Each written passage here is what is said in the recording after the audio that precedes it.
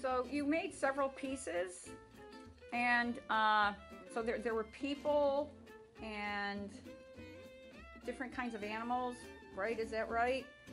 So in that process, I mean, of course you were learning more and you were getting more experience with working with the material. What pieces do you think you had the most success with? My person. Your person? That's the first piece Dave. too. Dave?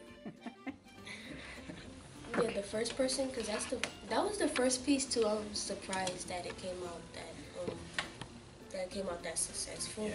Because I didn't think it would be as good as it turned out. And why do you think it was so successful? I say because I actually had the lady work with me, and like, I don't know. Yeah, I just had her work with me, and then we both like worked together on it.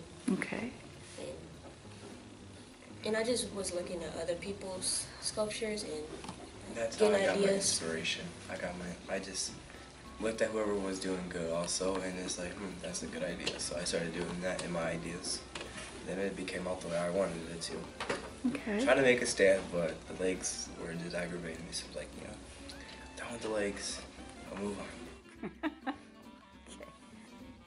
Yeah, I heard that a couple times from you guys. You just went with the flow of it, and it kind of I didn't think of it I didn't think of me making it. I just thought of me stuff in my head while I was making it. Just felt it, and it was just not a real thing. Just keep going. At first, I wanted to make like a fish, but mine's turned into a bird. This is not mine, but it's at the art house. Mm-hmm. But it turned into a bird. But the bird came out successful because I had to make two wings, like two sets of wings, Mm-hmm. and then put them onto each other. Okay. And then just wrap it on like it was a backpack. Right. So what changed it from being a fish into a bird? What was that point where? The wings. Okay. Because I tried to make the fins, Huh? but then they turned into wings. Fish. oh, the fish. That's right. The one Yeah. over there, goldfish. Or is that one of the ones that's hanging up now? Yeah. Oh, okay. I wasn't going to take that one. So what was it like making that fish? It was kind of hard.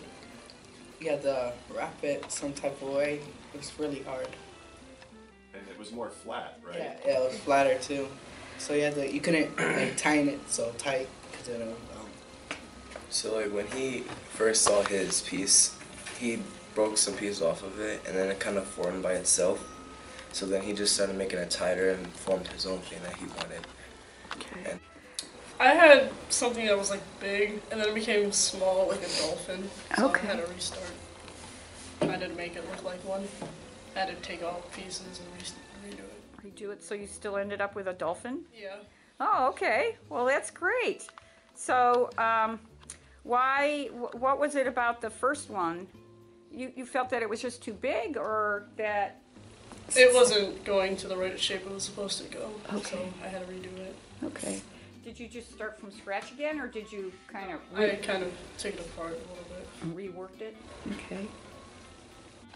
It was yeah, it was fun, inspiring, and it makes me want to do more stuff like that. And just like the way you guys were saying, like how to recycle stuff like that. I'm pretty sure it was recycled. And like, the lady, like, well, she was like putting stuff that she found outside onto the thing. That was pretty cool.